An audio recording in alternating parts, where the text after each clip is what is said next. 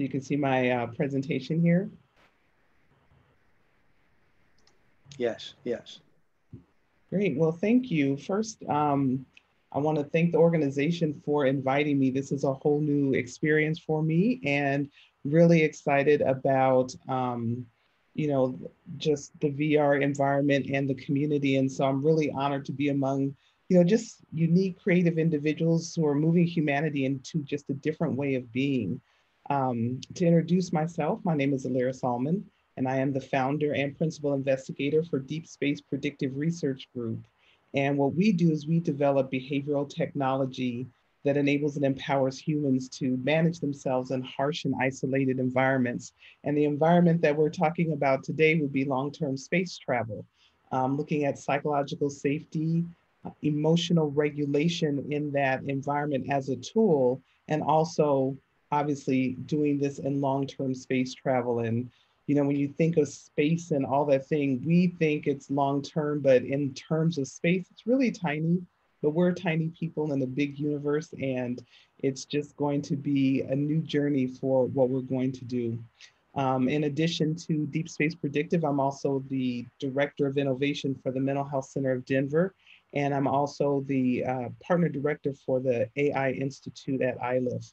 So I think all these endeavors may sound disparate, but actually they have a lot of synergy in the work that I do and embracing all the differences in the work, or all the differences that create a great product in the end. So, and talking about our work, and really what we're talking about today is the long-term space travel. So we're here to ensure that team success is enabling the human crew members to become psychologically self-reliant. And that's the biggest challenge that we have, is one, helping them be comfortable with their emotional health, but also now managing it and managing the interaction between individual, with yourself, but also between individuals. So it's not just about survival of the vehicle and the mission, it's making sure that the humans in the mission are able to survive, because we know with different events and types of environments, we think of war, that situation, we talk about post-traumatic stress disorder, PTSD, those moments continue to live with individuals. So we want to make sure that they have as much, as I call, psychological armor as they can, and have all the tools they need to manage it. And one, as we've been living through the coronavirus and pandemic, is understanding what it is to be in an isolated environment and how to manage ourselves. We are all experiencing some of the things that these crew members and astronauts will experience as they go on this long-term space travel. We have a few advantages here on Earth, i.e. we can walk. That's a huge thing. But just making sure that the psychology and their emotional health is just as important as their physical health, which they are, aligned. So what we like to do is, our solution is really the human in the loop. When we go talk to NASA, we went to a presentation, one of the things they say, the human is a subsystem of the vehicle. The important thing is the vehicle.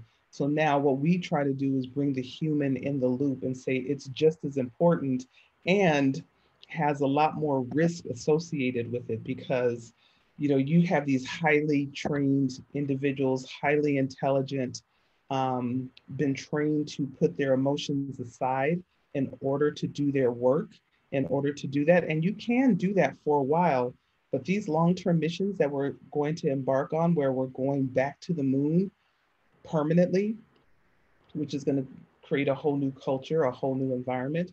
We're going to Mars, and Mars is a 3-year mission. 4 to 5 people in a 3-year mission, and all they have is themselves in a very small environment. And so as we continue to go further and further out, the next destination is Jupiter, and we go interstellar from there. There's a lot of time that's going to be spent in getting to your destination, as we do now Well, we used to, we go to work, we wake up five, five different steps, and that's it. And you're at work, whereas before we drove. Now we're going to a place where to even get to your work, it's 3 years. So what does that look like? So what we want to do is in bringing human in the loop is utilize emotional regulation and external monitoring to provide countermeasures when a psychological breaking point occurs. So what we're trying to do is one, normalize the fact that we're all not perfect, that we do have challenges, that there might be a situation where you just can't go the next day, or you get into a depressive state, an onset of a condition. And what we want to do is acknowledge that yes, that is going to happen, and it's okay because we got you. We have the tools to help you get through that situation and get through the other side and survive that other side. And that's really what we're trying to do is not suppress the situation or the idea that you have to be perfect, you have to be stoic in your emotions and just work through it, because eventually it catches up to you. And when you have time by yourself or with a crew, and the only you don't have a lot of new stimuli in your environment, depression can happen or other things can happen. So we just have to acknowledge that and make sure that we're in the mix or that we have the tools to support people. So, when we talk about the humans, in the loop and the fact that there will be a psychological breakdown, there's all kinds of anecdotes. And if I don't know if you have heard this, I know it was big news in the US when there was a research team that had been together for 4 years in Antarctica and all of a sudden found themselves in the middle of an attempted murder. And the situation that happened is one researcher stabbed another researcher. And it wasn't more like a defensive kind of stabbing. It was a situation where this individual tried to kill the other one by stabbing them in the heart. So it wasn't on the arm, leg, or anything, in the heart. So that was a deliberate motive where that person had reached their edge. And the reason that they stabbed them was because they were spoiling books, the ends of books. For us here on Earth, it's like, we get annoyed with that, but it had come to the level where it had affected that individual so much that he was willing to commit murder to stop that situation. So luckily that's on Earth. The person did not die who was stabbed, but you have to think, why did that person who was stabbed continue to engage in a behavior he knew would agitate the other person? And if the other person was so agitated that they were willing to commit murder, what were their psychological states? They didn't start that way, it evolved that way. And so we want to say, with what we want to do at Deep Space Predictive, is really say, we know this is going to happen. Let's figure out what are some predictive situations and psychological and emotional states that might lead to that kind of situation and prevent it, or at least minimize. We would love to prevent, prediction. We are all still humans and free will. But the other thing is, can we lower the impact of what that was? Instead of a stabbing, could it have been an argument? Where they still walked away and had a different level of understanding. So those are the things that we're trying to do, is use these tools to help make sure that we take care of the human that's in the loop of of these missions. So I want to identify some key terms in our work. One is psychological safety, because when we have these tools in these situations, we want to make sure that the person has privacy and psychological comfort, not only for themselves, but in the interaction with the group. When we talk about teams and our measurement, one of the things we focus on is that the team is the smallest unit of measure. There are individuals within the team, but we want to say, how do we make sure that this team functions together? And if you don't have psychological safety within that team that you're comfortable enough to share or more importantly, be vulnerable, we have a problem, because then you can't progress and get the tools that you need and do the things that you need to do to prevent situations like a stabbing. And when you're in space, there is no rescue. So the other part of that is understanding that once this group or crew goes to Mars, there is no quick rescue at all, because you're out there. It's going to take 9 months to get where you're going. And then you have to wait. And I know this sounds like science fiction. You got to wait till the planets realign in order to get back faster. So those are some different things that are part of this challenge. And then we talk about emotional regulation, is understanding your emotions and your ability to identify and manage what your emotions are relative to the team and to yourself, the team, and the situation. So we want to get the tools that are necessary for that. And then finally, the other part of it is, what is that psychological breaking point? It's a point where an individual, and I know I talked about the team, and the team can have a psychological breaking point as well, where they've reached a point where they can't effectively contribute to work efforts or maintain relationships. So if the group can't maintain a relationship, that team has, has broken down. Um, when we talk about the different individuals and the relationships between the individuals, that's also a point, because as you know, in any family, if two people are fighting in a family, the whole family is in a fight, because then you have to say, well, what is going to be my relationship to person A or my relationship to person B? So it's so important that we help the individual so that the team can also thrive. And that's what we're talking about as we go through this situation.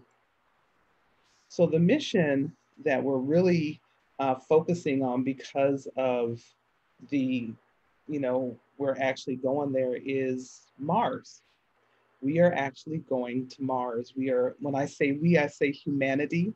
And the big challenge with that is, you know, when we first started doing space exploration in a serious manner, we were trying to make sure the machine worked. And that was the unknown. That was the unknown. Does the machine work? Can we get it to where it's going to go? Is it going to keep the people inside safe? And now the challenge when we're going to Mars is not the machine, it's the humans, it's the mind. How do we keep them healthy enough? Because we're savvy enough. Before, when we went to Apollo and the early moon missions, and even on the International Space Station, those machines that they're in the vehicles need a lot of management. There's a very heavy schedule to keep the maintenance around it. If you think about the International Space Station, it's been up there for over 20 years. I mean, how many of us own cars that are that old, let alone a space station? And so when we go to Mars, we've learned so much about vehicle maintenance and things like that, that those vehicles are a lot, there's a lot of self-sustainability where the people do not have to do as much management. So guess what? They have a lot of free time. And when humans have a lot of free time, we got to be able to fill that time in a way that they still feel productive and engaged. So when we talk about Mars, it's a 3-year round trip, be 4 crew members. And the important thing, and one that a lot of people don't think about, is that there's a 40-minute communication delay back to Earth. One of the things that's kept us engaged in this isolation and in COVID is that we still can call a friend. We can still use technology to reach out. We can text, we can, make a phone call, we can do Zoom. When you're on, and that helps keep people connected and grounded. When you're on a mission and you have a 40-minute delay to have just to say hello, that's going to inhibit how we communicate, how we feel, and making the effort to do that. It's a big hurdle. So communication is really a big part of the challenge that we have to do. And this picture that you see is really an interesting perspective that obviously none of us have had. Thank you for our rovers for getting this, but this is a picture of Earth from Mars. So when you think about astronauts and how they've gone up to the, even in the shuttle, in the International Space Station and on the moon, Earth is like right there. That was our first view of we are other, or we are all, but we're also other. And in this space, this planet is like floating in space. It's real. When we go to Mars, we will not have that close connection. You see that dot in the sky, and you're like, what is that dot compared to those other dots? Or looking at the sky. So, space exploration provides this really unique and interesting challenge. And so, we have to figure out ways to make that challenge manageable and survivable. So, when we talk about emotional regulation and what we do with emotional regulation, at Deep Space Predictive, what we do is we baseline individuals' emotional state and how they run. There's no optimal. It's just how does person X, um, how do they manage themselves, and is that compatible with the other individuals? We talk about performance management and how is it that this team now we pick the best team, not just the best people. For the astronauts, you assume that they are the best people because they've selected to be an astronaut. But who are the four people that get along the best?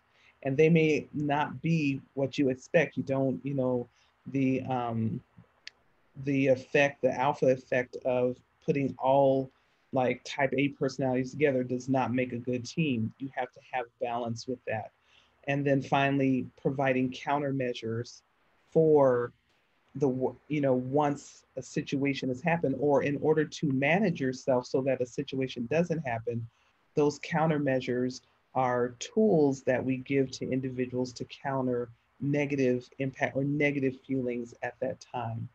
But what's interesting, and the quotes that you see here, is that we don't know what their psychological state is going to be because of these big effects that happen when you go into space. And most of the time, it's positive.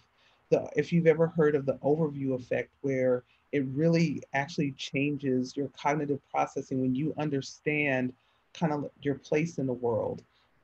It's a profound effect of perspective and well-being.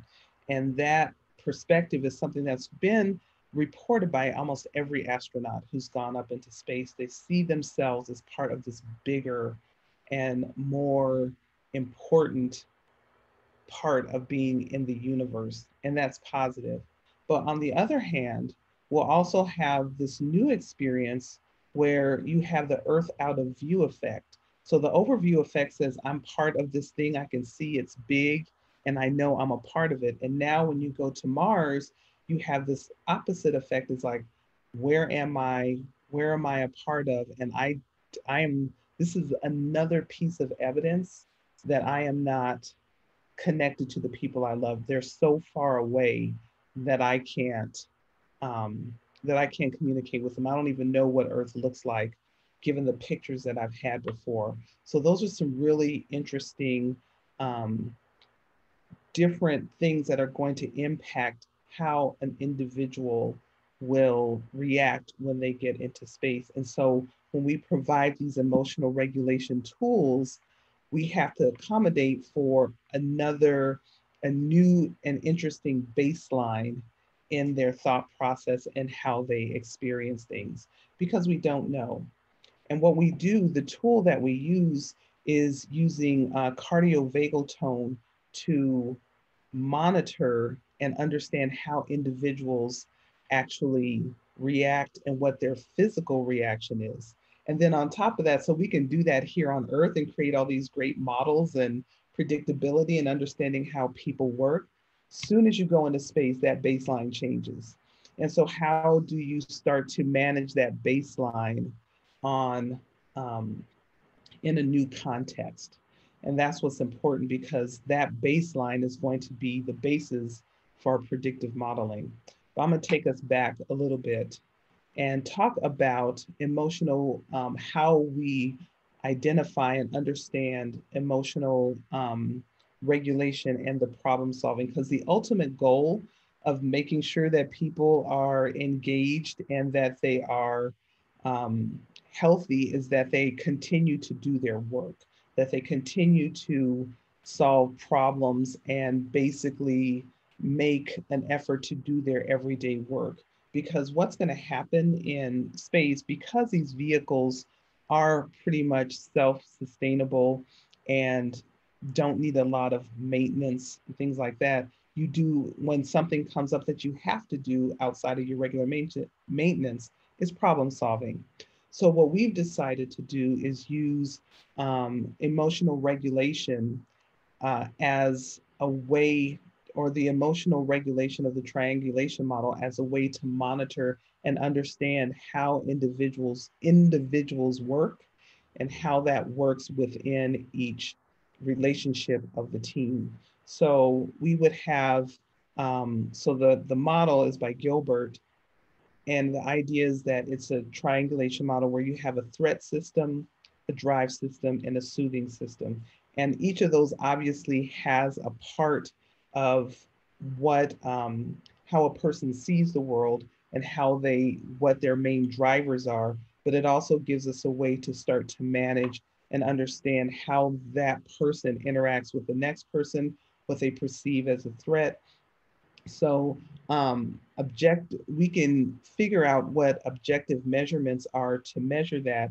And again, like I said before, we're using the CVT model of cardiovagal tone and monitoring that as an indicator of someone's personal, um, their personal, I guess what's the word I'm looking for, is their personal model of adaptation. So when we do that, we rely not only on self-reporting, but the objective measurements of that tool. And the data range can be gathered passively or with a pattern of interaction of those being correlated to outcome measures for problem solving and team cohesion. So this is the tool and the base model that we use for that. The other part, and the third part of what we do, is making sure that individuals have psychological safety. And again, as I said earlier, that psychological safety is important for engagement, being vulnerable, and being open enough to address issues when they do come up. So you have to create that safe space. Part of that is through privacy, having a private space to go into that's all yours. And in the vehicles that are going, and I'll show you that a little bit later, there's not a lot of room. There's going to be some modules, but you're only 5 to 10 steps away from anybody at any time, just because of the size of the vehicles that we're starting to develop now. And what's interesting is when we watch science fiction shows, you know, the big thing that you see is that one, people are walking, which means there's gravity. Two, those ships are huge. If you really put them to scale, they're they're immense. And to be able to build something of that scale, we're just not there yet. We're working on it, but we're not there. So what we do is we have these modules and capsules with attachments to them. So we create opportunities for privacy. On the International Space Station, your private space is about as big as just a very small closet that a human can fit in, that floats because you don't know what's up or down. You're in a um, like a sleeping bag that floats, and you're in the size of a very small closet. So that privacy is very limited, but it's also very intimate because it's just you. But in order to create that safety, you need to have a place that's your own, that's private and intimate. And then another way to do that in expanding is to use virtual reality. So one thing that we do is we try to bring in virtual reality in two different modalities and use cases in that virtual reality. And the first way we use it is to assess team cohesion. So all those other steps of emotional regulation, understanding, and baselining based on that triangulation model, to understand how you as an individual work, how you'll work with the other three members in identifying the team. And then we also use a gaming experience to do a task for those individuals to assess and manage and monitor interpersonal relationships. So we use the game that we use is Star Trek Bridge Crew because it's not an individual performance game. It's you either win as a team or you lose as a team. You have a little bit of feedback on, certain tasks that certain roles have, but overall, you either met the mission or you didn't. So what we do is we train our crew members on this game, and then we measure through the through the emotional triangulation model. We monitor how they work and how they interact as they're playing the game to assess team cohesion. So our first part is baselining to understand how an individual works. Then we actually make sure that we put together the right team. So we have different combinations of teams, and then we put them through this team problem solving using this virtual reality game in order to assess how they work together and how their relationships may or may not change over time. So we work within an analog, our proposal for this research is to work within um, an analog mission, and I'll explain that a little bit later as well, an analog mission that allows them to go through this game in different missions as time goes by. And the reason we chose this one is because it's fun. And if you're an astronaut or in the space, you are definitely a Star Trek fan, at least of one of the different versions of it.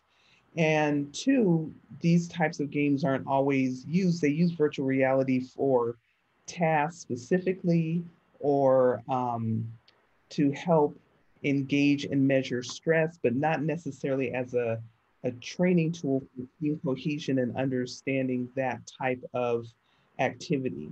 So we wanted to make sure that we could understand team flow, which is, where the team starts to understand shared mental models. How do they work?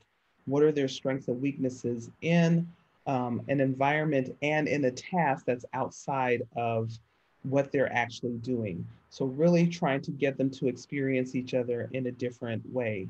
And then finally, because VR in and of itself gives positive experiences in a learning environment, the fact that it's a Star Trek game really gets people engaged. It breaks up the monotony of what happens when you're in an analog situation because it is monotonous. You can't go outside. You can't go and visit someone else or someone different. You're going to see the same people on and on. What we find out when we talk about these analog missions is that people underestimate, underestimate the psychological impact and importance of the work that they do. So it's really important for us to understand how individuals and how those teams work together. And another use case of virtual reality, and this is one of my favorite movies because it really puts the psychological health at the forefront of the story and not just that background to show kind of cool stuff. And that's the movie Ad Astra. So I would highly recommend that you see that because it really, if you look at all the behavioral checkpoints that happen in the movie, it's like, well, what is the technology behind that that allows a person to do an audio journal and then get checked for psychological health for that journal? That's in the first like 5 minutes. It's not a spoiler or anything, but those are the different tools that are all in this. So when we use virtual reality, it's used as a countermeasure. And so this is something that's a little bit different of a tool and a training for a specific person. This is specifically for someone's mental health. As we learned in the last one, virtual reality can bring out a positive experience and positive emotion. Therefore, using it for mindfulness, for reduction of stress release is a value that is necessary because one, it takes a person out of their current environment, which is limited. The stimulus is limited because it starts to degrade because there's nothing new. Virtual reality offers that. If you've watched Star Trek, they have the holodeck. So there's always this entertainment and need to be someplace different and engage a new novel stimulus. In the movie Ad Astra, it was used as stress relief, where this whole room changed to calm a person down. There's another Swedish science fiction movie called Aniara, where the whole ship starts to, the whole crew of this vehicle is like a cruise ship that's going to Mars. We've gotten to that point. And there was a room that allowed people to go and be in a different situation. It's like group, it was like group virtual reality. Is very interesting use case. But the point is, they had that available because they know that people are going to need an escape. So virtual reality becomes a countermeasure and a tool that's used as a way to readjust, de-stress, and train people, or use as a tool to change their mental state and be more comfortable where they are or have an escape. And it's private. The other value of the virtual reality is that it's a private place. You don't have to share this with anyone else. Your experience is your experience. It provides a way of having um, psychological safety. And so those are the things that are important. You know, I'm talking about the use in space, and of course, this whole conference has all kinds of use cases. And we have used, in my other hat at the Mental Health Center of Denver, is using virtual reality as part of mental health treatment in creating a space for mindfulness in group therapy. So that is really a new territory in community mental health, and bringing technology for use that anybody could do. Because the other part of it is, we want people to be self-reliant, self-care, understand their emotions and when they need to do something. And all of these tools are a way to do that. It gives them a way to do the escape on their own terms, understand when they need it, and have a tool available to them when they need it. Another challenge of going into space is that weight is important. So you can't have a lot of equipment. If you can just have a headset that does this, that's great. We're not at the place where we can build this room like an Ad Astra on the ship. That we're not there yet. Not far, because we know how to do it, but we just have to put the focus and effort on a way to make that happen.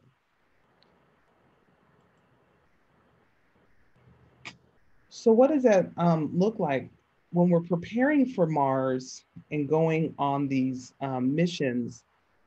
What we use are isolation studies and or analog studies. And there's a lot of ones that are being used. There's a few in Antarctica. There's also the analog of being in the submarine. There's NASA has a Nemo exploration opportunity. There is obviously going into Antarctica, but there's also desert, because Mars is going to be a desert environment. We know that. You saw the picture of Mars. It's red, it's grainy, and it's dirt. There's no water, there's no life, at least life that as we know it, carbon-based life, or that may have been there, but there's not life there now. So the Mars Desert Research Station is sponsored by the Mars Society, and individuals go out there for 2 weeks in isolation and conduct missions as if they are on Mars. They have the same limitations as you see them going into the habitat here. They have to put on equipment if they're going out, just like they were in Mars. So a lot of scientists do different studies on equipment use, how easy is it to use, how do people get along, can they do certain tasks, etc. Another one is a human exploration research analog, which we've applied to do research. And as you can see, and you're looking at the scale, it's not that big either. They have a hygiene module that's attached to that. And eventually, as we go out into space, there'll be different modules, hopefully for different, like a sleeping module that'll be that size that people can go into and have a little more space than a closet. But that is, one of our researchers was a member of what they call a mission. in the HERA group. And what we can do is do all of our monitoring in conditions that are replicant of what it's going to be like either going to the International Space Station.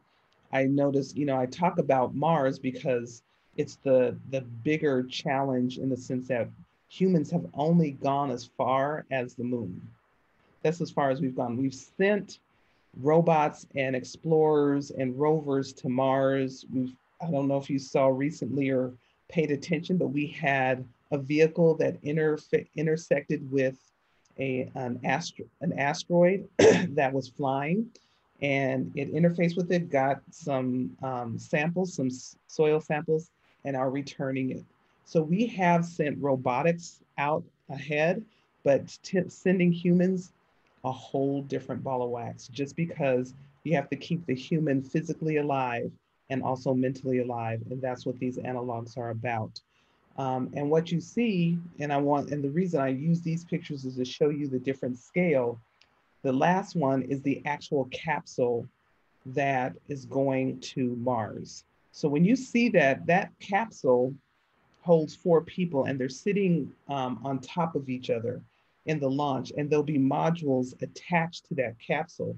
But for the most part, for their first part of their journey, they are in that capsule and that isolation. And that's going to be the center of what the center of that whole vehicle and mission going to Mars. So imagine spending your time, or the majority of your time, in that over 3 years with limited access to your family, with limited access to the mission control.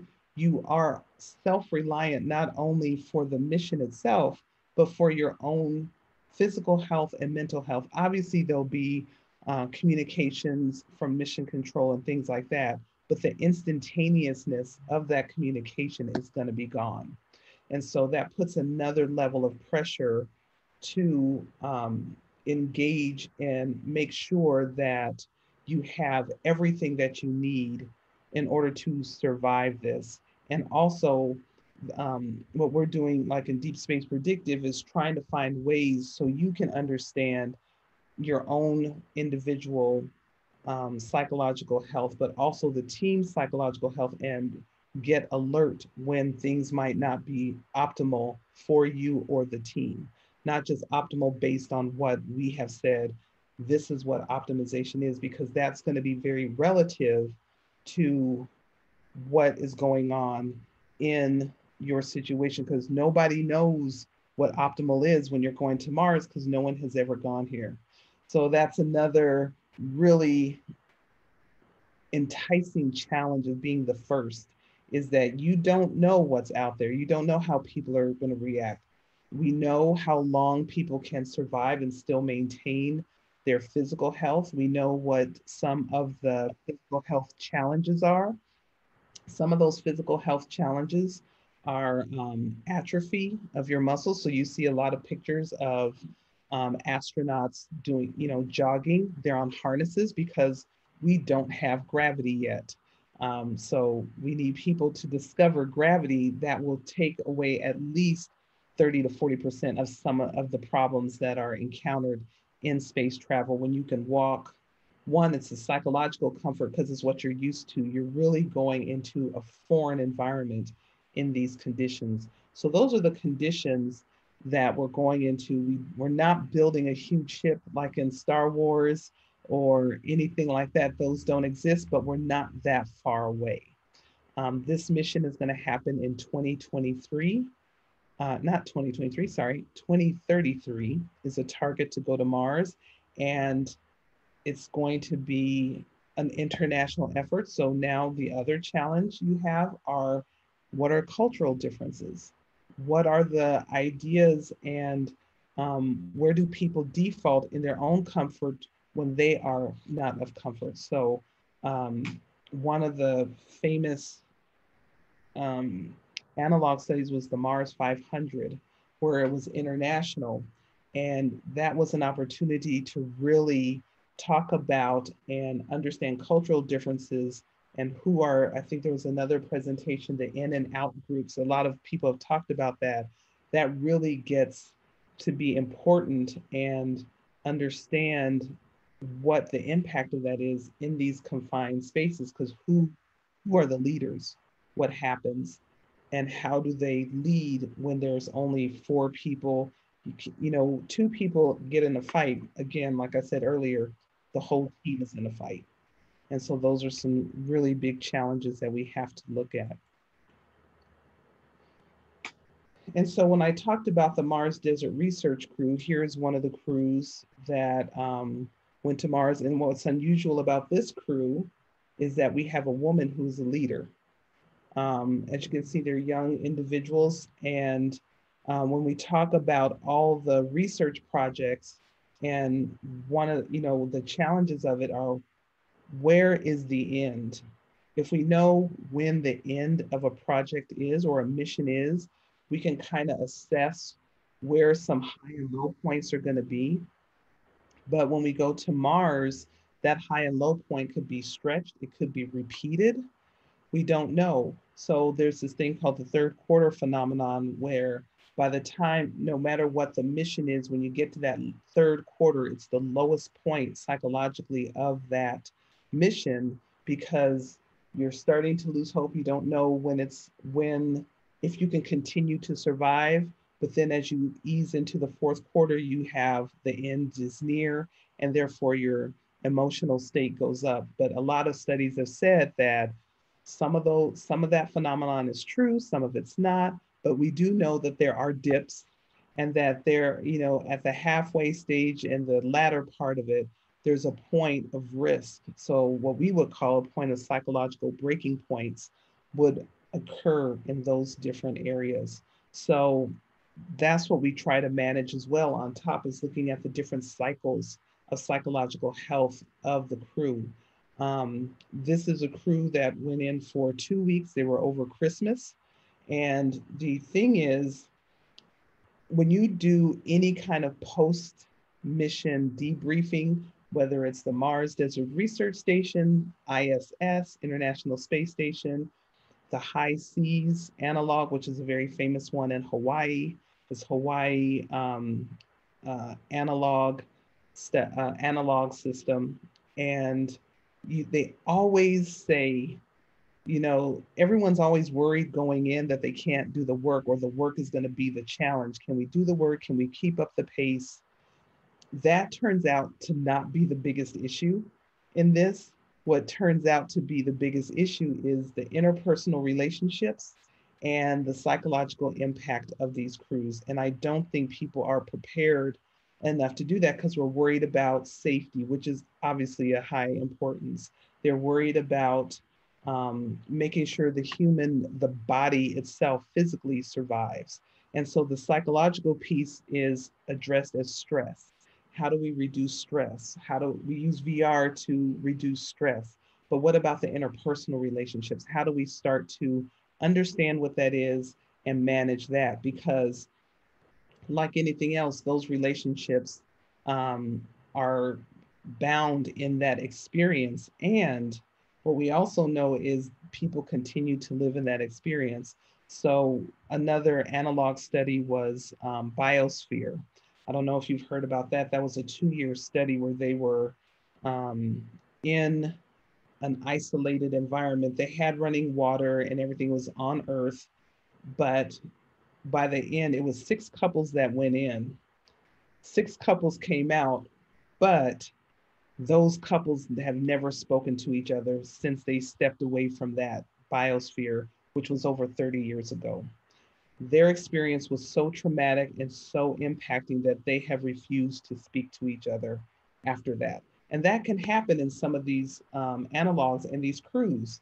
You know, we glorify the astronaut and all their activities and the camaraderie, which is there, but there's also other sides of that too. And what we want to do at Deep Space Predictive is make sure that we give people the tools to manage through those harsher times, those negative times, those low points, and know that it's okay, because it is a human trait, and that we will give you the tools that you need to manage that. So that's what we're talking about when we talk about making sure that we acknowledge and understand and support the human in the loop. And that's what we do at Deep Space Predictive.